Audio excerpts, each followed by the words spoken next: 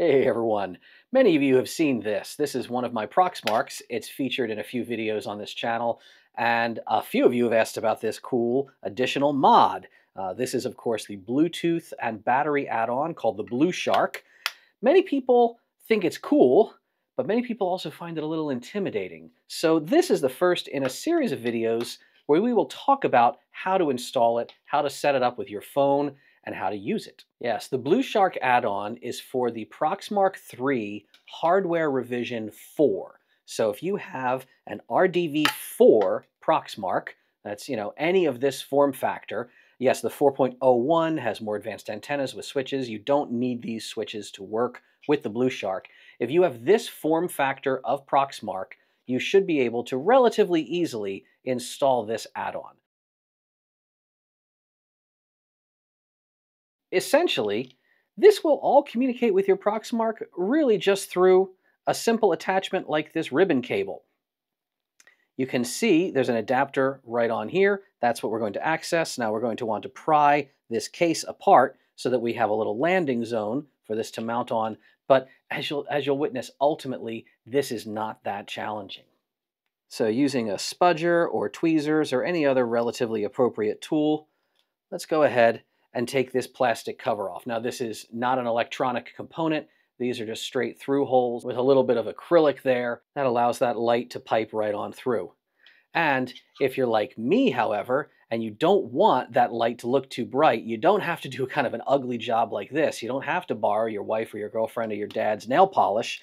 You can go ahead and apply some sort of opaque material right in here before you install this to try to dim those LEDs down a little bit. If you're going to do some pocket carry like I've shown in other videos, might not be the worst idea.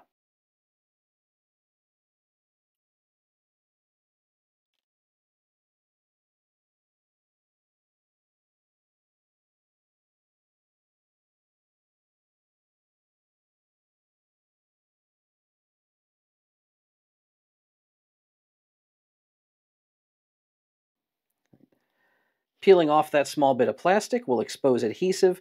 That'll help to hold this in place. But first things first, we want to make sure that we are properly connected up into this little socket here. Now, you could try to slide it in just like this. I personally recommend taking the antennas off and getting them out of the way before we install this. It'll make that a lot easier to insert your ribbon cable.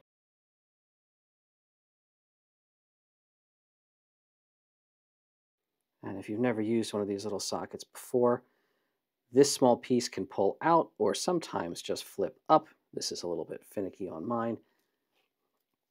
But you can see these teeth are going to insert directly in here. And then that other component will slip right over top of them to lock things back in.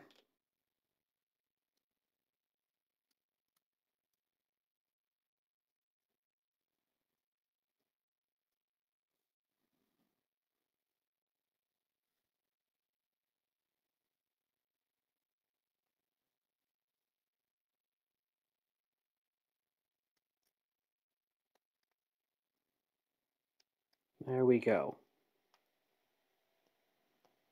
That ribbon cable should be locked in. We've got little pegs to align everything where they should go.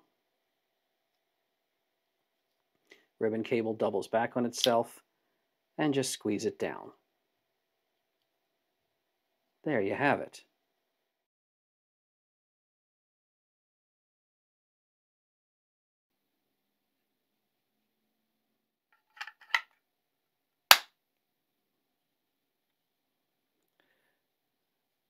And your Blueshark is now installed. It's time now to connect it up to your computer, get the battery charged, get it flashed, and move on to the next step.